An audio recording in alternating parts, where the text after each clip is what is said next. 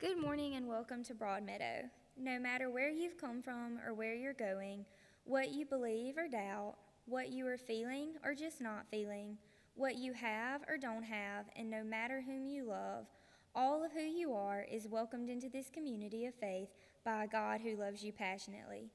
Thanks be to God. Our opening hymn is Come Ye Thankful People Come, number 694 in the hymnal. We'll sing verses 1, 2, and 4. Please stand as we sing together.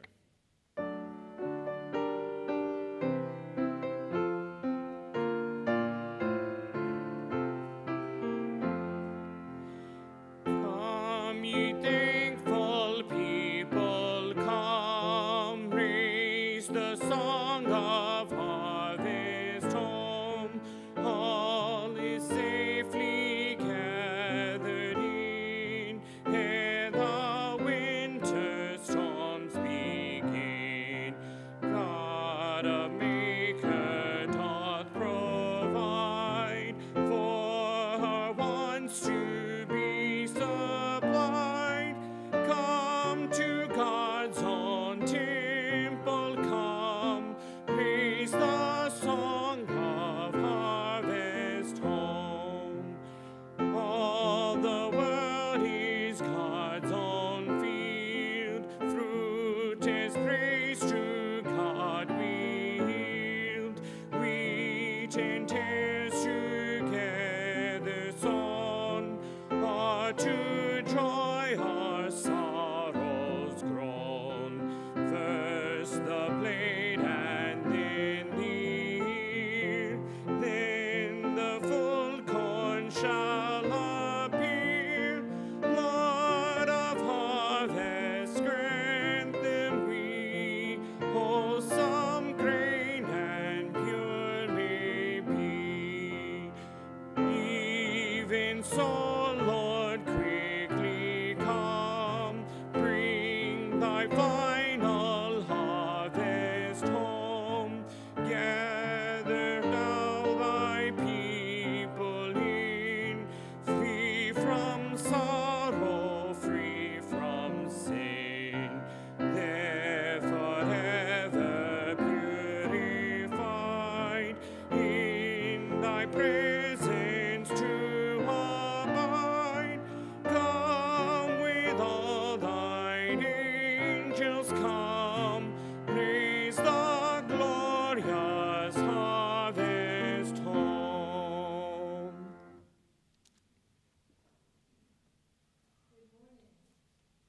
Good morning. There it is. How's everybody doing? Good? It's so good to see all of your faces this morning. God is just so good. It's been a great week, and I hope you've had a great week. And I'm going to just gonna thank you this morning, just for showing up and being here. Would you pray with me? Father God, thank you so much, Lord. The beautiful day that you've given us, Lord. It's not even hot outside. Lord, thank you. Thank you for the cool air that came in during the night. Lord, I pray that you would bless our service this morning. Lord, may you be glorified in everything that we say and do. Lord, every word that we speak, every song that we sing, Lord, may it just glorify your name. Lord, I thank you so much for each person here. I pray that you would allow your Holy Spirit to speak to us this morning. And Lord, let us leave this place knowing that we have been with the Lord. In Jesus' name I pray. Amen. Would you join me as we read together our affirmation of faith, 881 in your hymnal, or it is printed in your bulletin.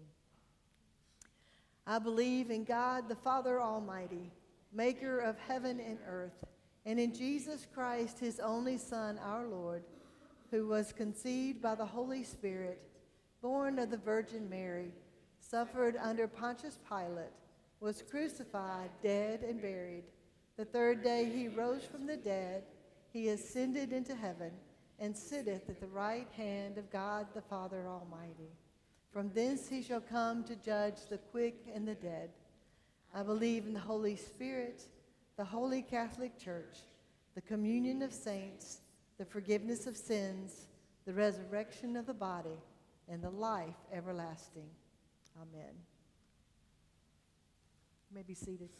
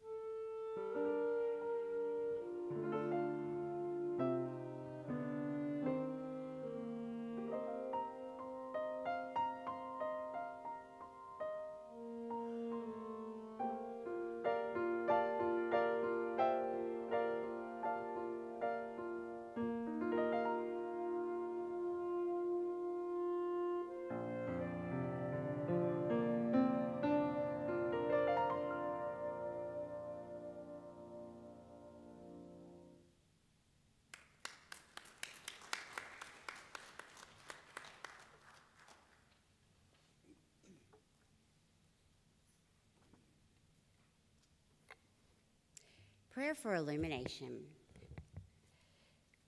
God, source of all light, by your word and you give light to the soul. Pour out upon us the spirit of wisdom and understanding, that being taught by you in Holy Scripture, our hearts and minds may be open to know the things that pertain to life and holiness. Through Jesus Christ our Lord. Amen. And our Old Testament reading is from Genesis 28:10 through 19.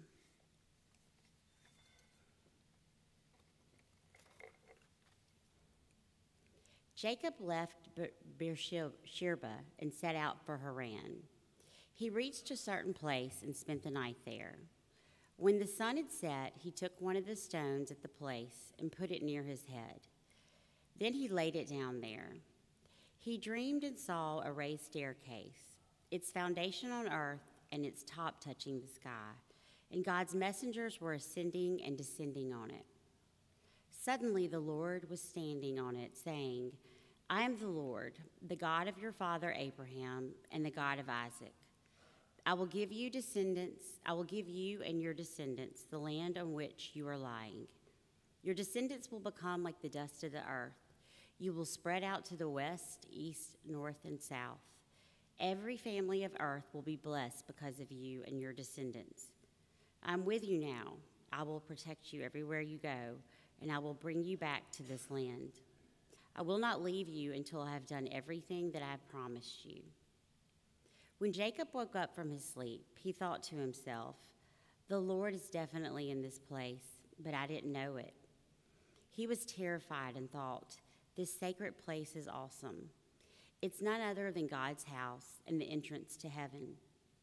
And Jacob got up early that morning. He took the stone that he had put near his head, set it up as a sacred pillar, and poured oil on top of it. He named that sacred place Bethel. This is the word of the Lord.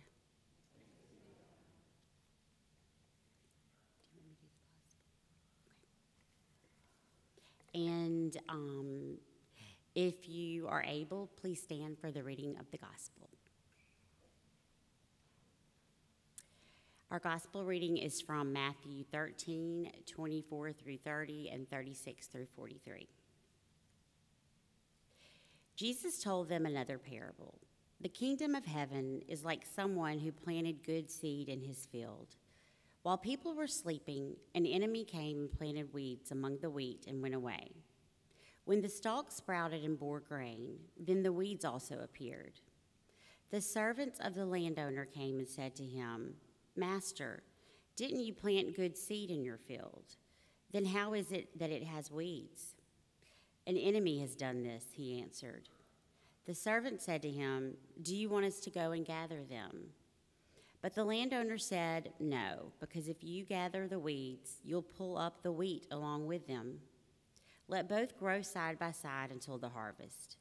And at harvest time, I'll say to the harvesters, first gather the weeds and tie them together in bundles to be burned, but bring the wheat into my barn.' Jesus left the crowd and went into the house. His disciples came to him and said, 'Explain to us this parable of the weeds in the field.' Jesus replied, 'The one who plants the good seed is the human one. The field is the world, and the good seeds are the followers of the kingdom, but the weeds are the followers of the evil one. The enemy who planted them is the devil. The harvest is the end of the present age. The harvesters are the angels. Just as people gathered weeds and burned them in fire, so it will be at the end of the present age.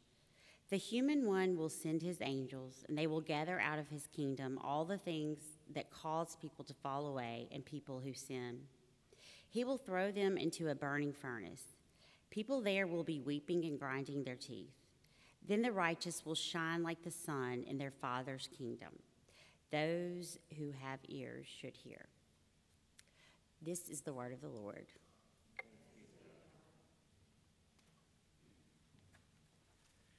Our hymn of preparation is "Oh How He Loves You and Me," number 2108 in the Faith We Sing.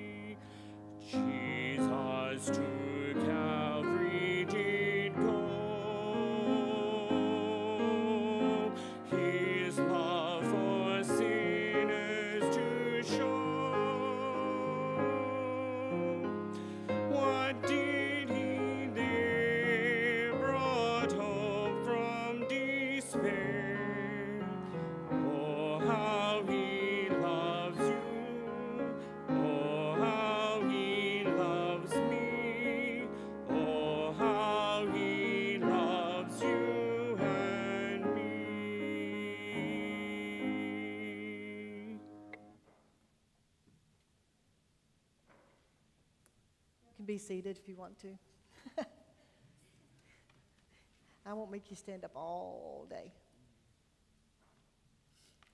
Our New Testament reading this morning comes from Romans chapter 8, beginning with verse 12 through 25. I wanted to read it from the Revised Standard, and the print in this is very small. So forgive me, but I'm going to read it off of my telephone. It is turned off, though. It won't ring.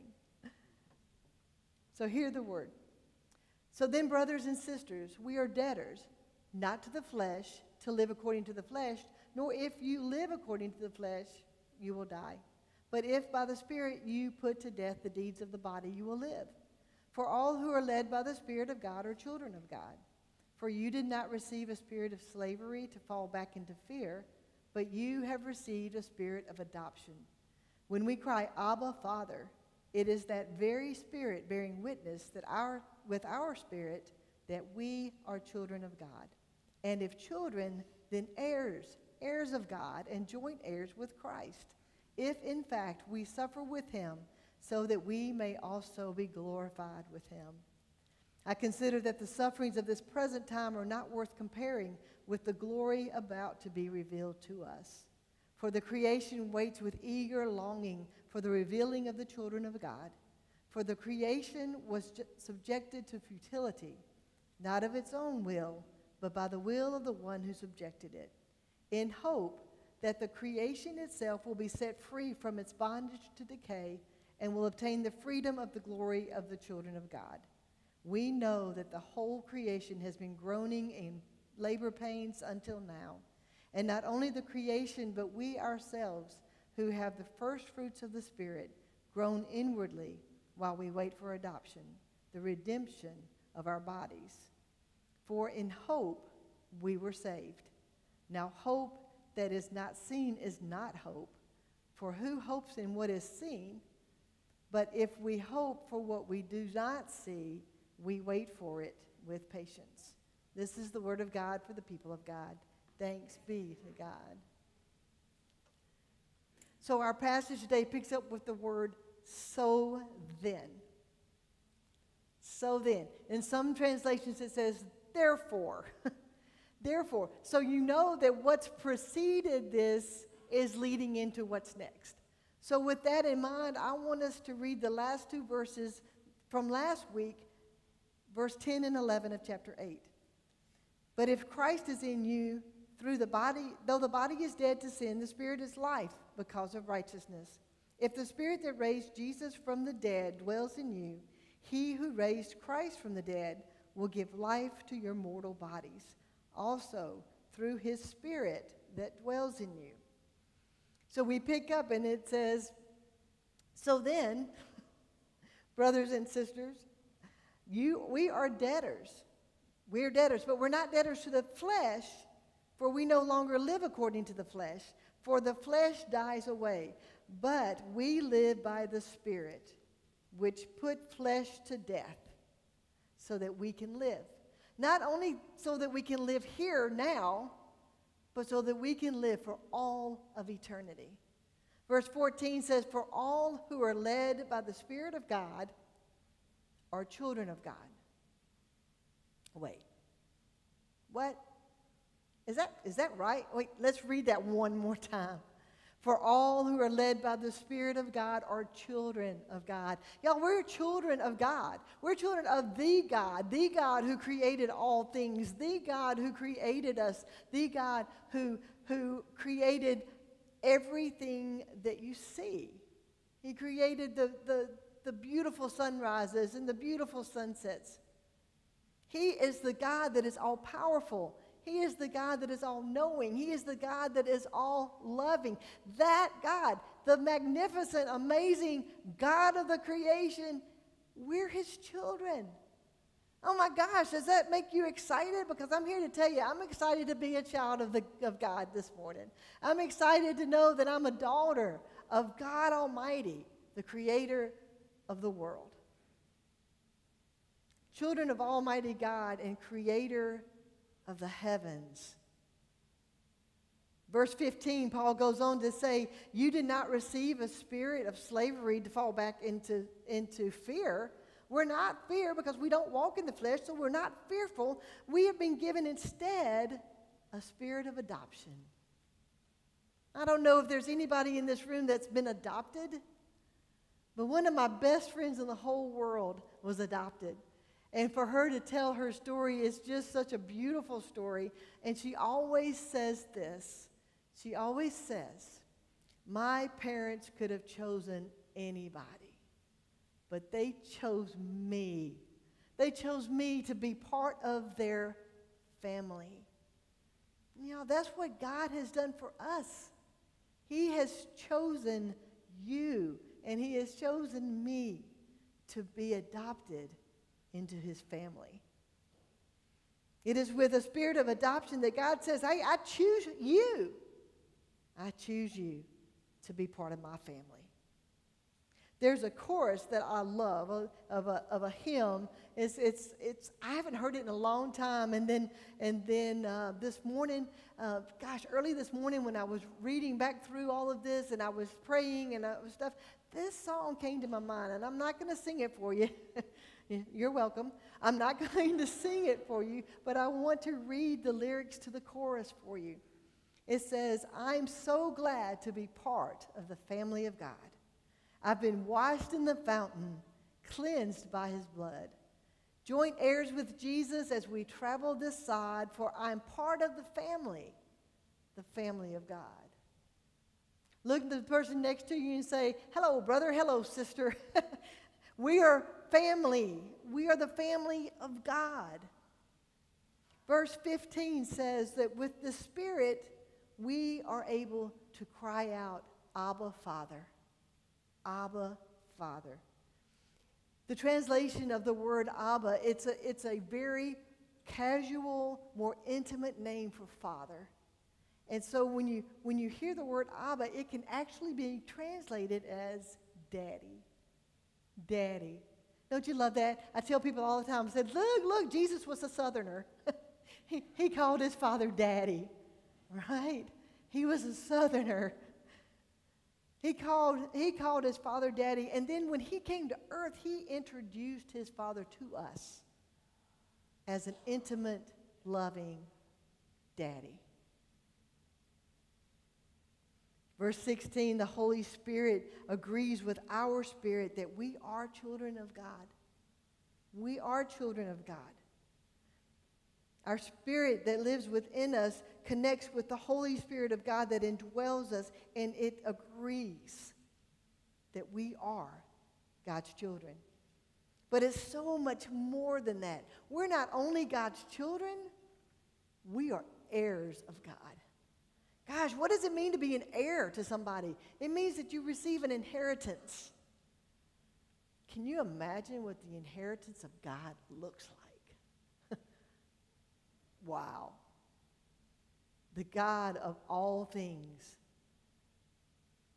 We inherit from him his glory. We inherit from him his love, his amazing gift to us.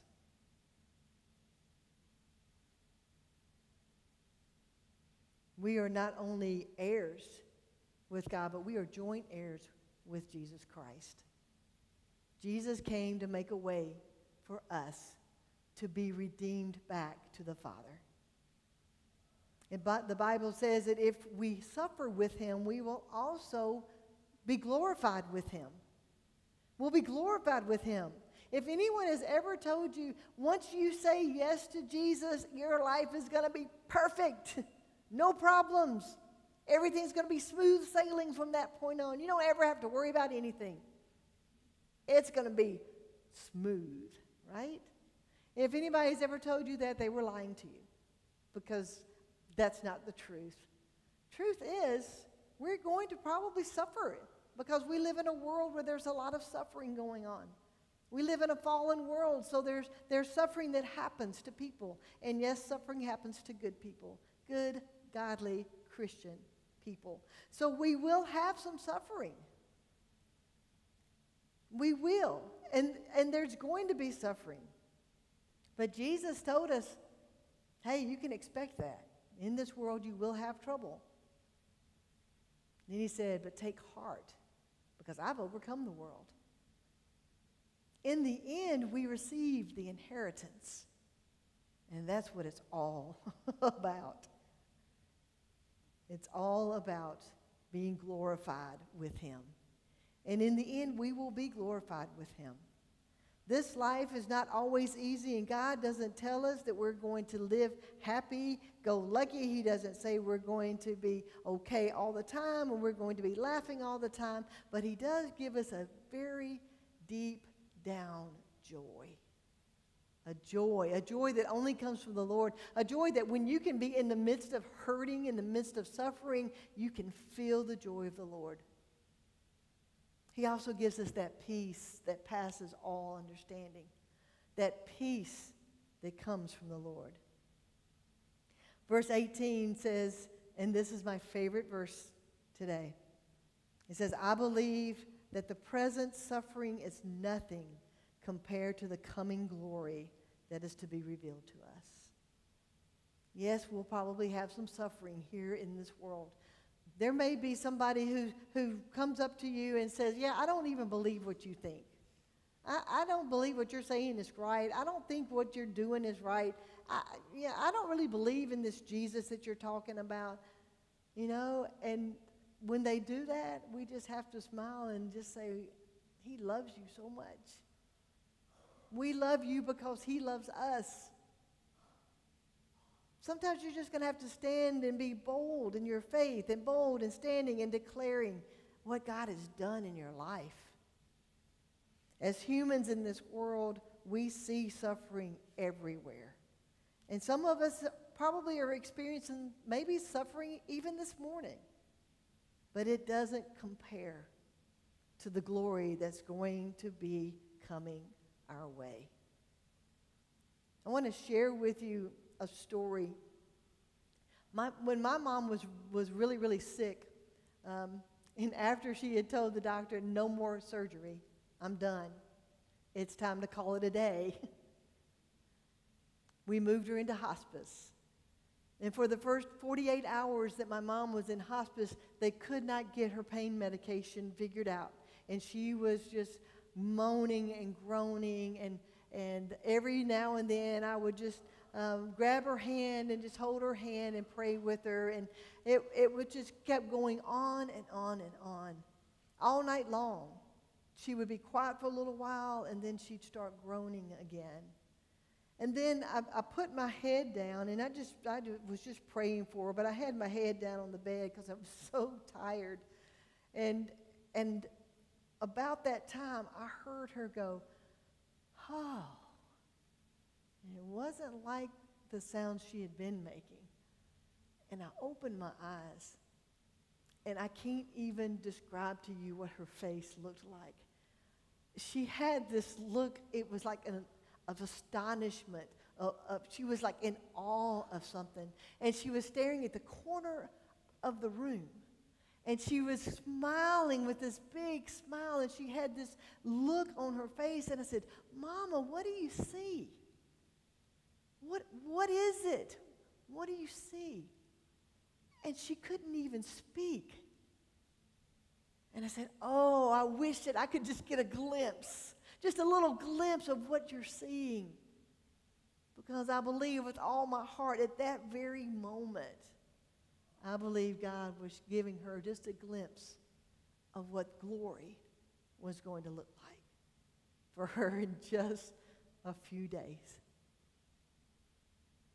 Then a few days later, she went to be with Jesus. And I'm sure when she saw him face to face, it was glory, glory, glory.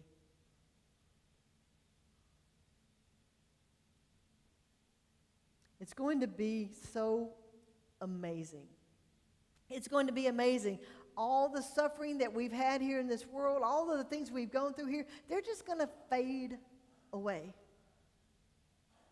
They're going to fade away when we see Jesus face to face in all of his glory.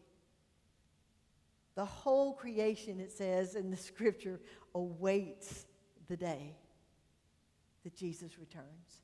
On that day, it says that creation is breathless with anticipation. Because creation cannot wait till God reveals his sons and his daughters. That's us.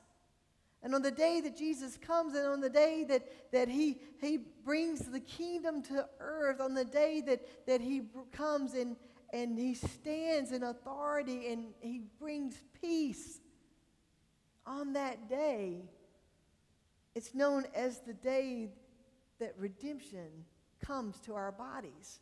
These bodies, I don't know about you, but there's times when I've sat too long and I try to get up and I go, oh, my knee, oh, my back, right? And the older I get, the more groaning I seem to do. Because our bodies are decaying. Our bodies are wearing out. And it says in the scripture that the whole of creation is wearing out. It's decaying. And so even creation is waiting for the day when Jesus returns. When the world stops decaying, when our bodies stop decaying, when there's no more pain, there's no more suffering, there's no more anger, there's no more hatred, there's no more sin. On that day, there will be glorious celebration because we will be free and we will have our redemptive bodies, our bodies that will last for all of eternity. The Spirit gives us those first fruits, it says, the first fruits of redemption. But on the day that the Lord comes, we will receive our heavenly bodies. And we will be fully redeemed forever. No more hurt, no more pain. Right now, while we wait, which it says we're to wait patiently, I'm not very patient. I admit there's times when I'm ready to go. Let's do this, let's do this, let's do this. So it's hard for me to be patient while waiting on the Lord. But the Lord wants us to wait on him. And on his return, we will leave the fallen world that we live in. The sins of all humanity will all of a sudden be created. It's all good. We won't be groaning anymore. The whole created world will not be groaning anymore. These temporary vessels that we live in, we won't have to wait any longer. We will receive full redemption, and we will be adopted children of God. That's great news, isn't it?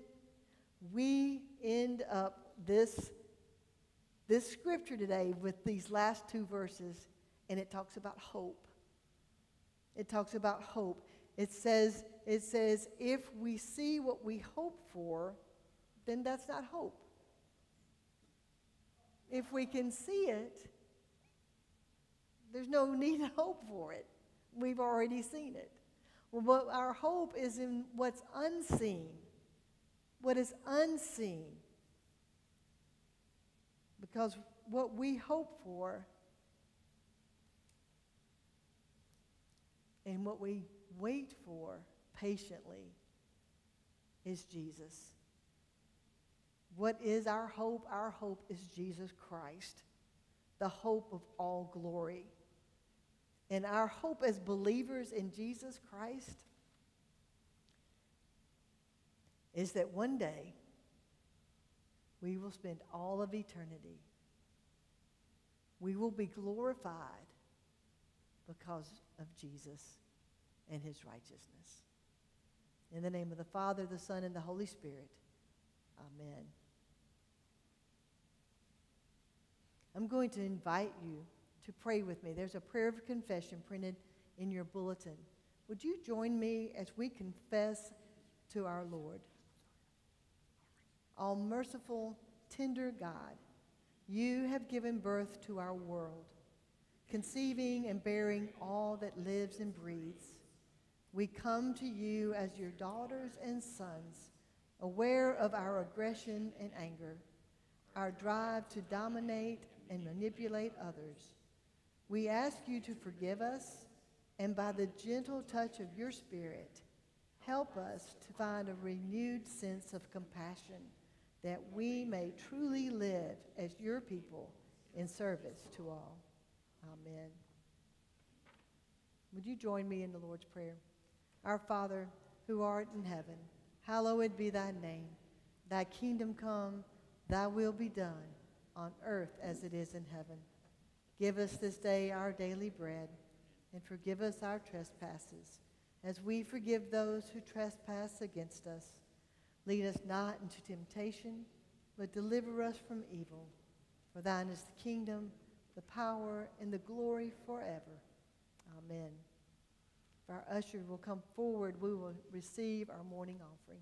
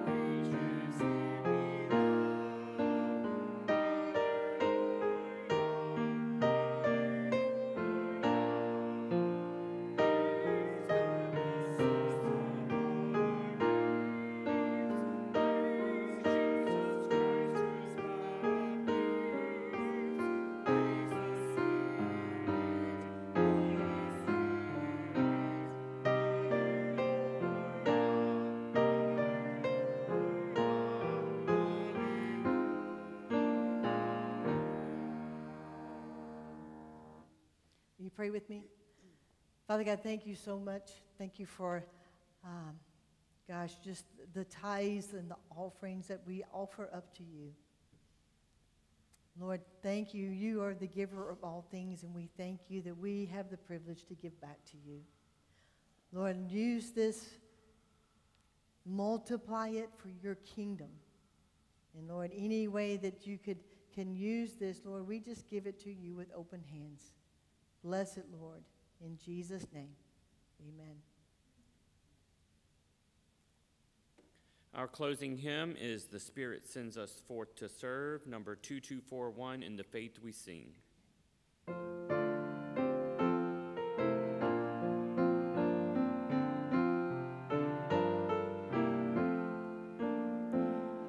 The Spirit sends us forth to serve. We go in Jesus' name to bring glad tidings to the poor, God's favor to proclaim. We go to comfort those who mourn and set the burden free, where hope is deemed to share a dream, help the blind to see. We go to be the hand of Christ to scatter joy like seed, and all our days to cherish life, to do the loving deed. Then let us go to serve in peace, the gospel to proclaim. God's Spirit has empowered us. We go in Jesus' name.